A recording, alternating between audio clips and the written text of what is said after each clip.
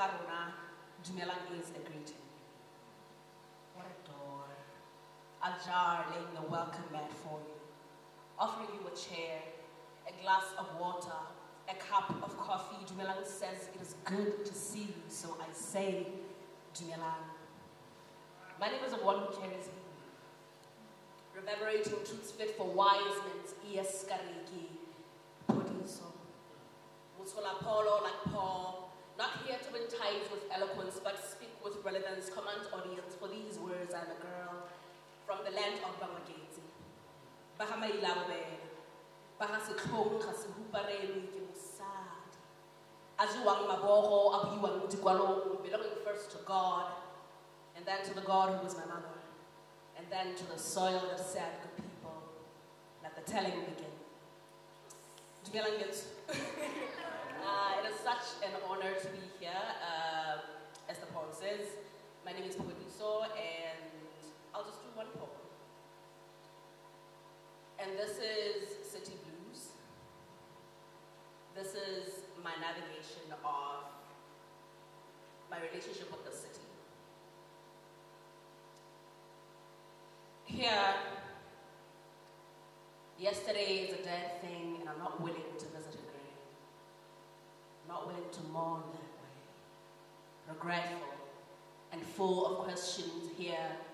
I am a past conflating itself into my today, but my father's sins way too heavy. My mother's strength is a cape, 3 sizes bigger than me, so inside I'm a small thing, unsure of her power.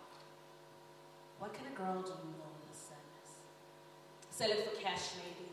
For therapy, will she even make it to therapy, dragging her bleeding wounds off stage, down the driveway, to an office too antique to hold answers for a praying black girl today? You'd be tired of telling the stories. I'm tired of carrying them too, but if the stage is a fire, let me make of them logs, walk away sure they are ashes.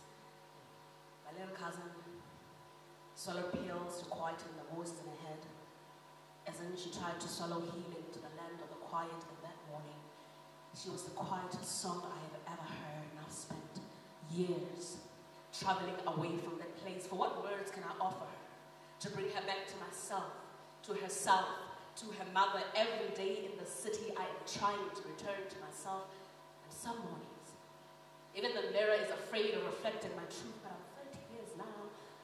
Every year before now has been spent window shopping for happiness through glass walls of experience at the store.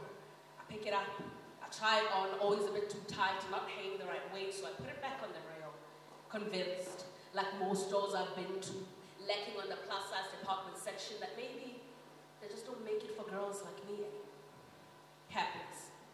Or if they do, it is always at hefty prices costing me my rent and data money, telling me in dollar signs that I'm not the target market in the city. A girl be feeling like Target any other day. Hit on by men 3 decades older than me. Men tired even on their tongue. Sucker for great conversation that I am bored to the bone. But the city is clumsy like that. It does not know to hold you together at 8 a.m. on a combi ride to a job that does not love you. By love you, I mean see you. By see you, I mean with money. I'm traveling away from home, wearing a ghost body and flailing my arm through walls saying, I am still here. How do you not see me? But everything walks out through me. First my name, and I'm like, you have to be kidding me. But then my arms and legs, like I've not summoned myself to serenity before. The city is a beast, and I'm crawling inside its mouth. Its teeth all mountains for my conquering, but I did not. I did not come here braced for war, so I keep it moving, or it keeps me moving. Either way, I am moving away from the city soon. Thank you so much. See you later.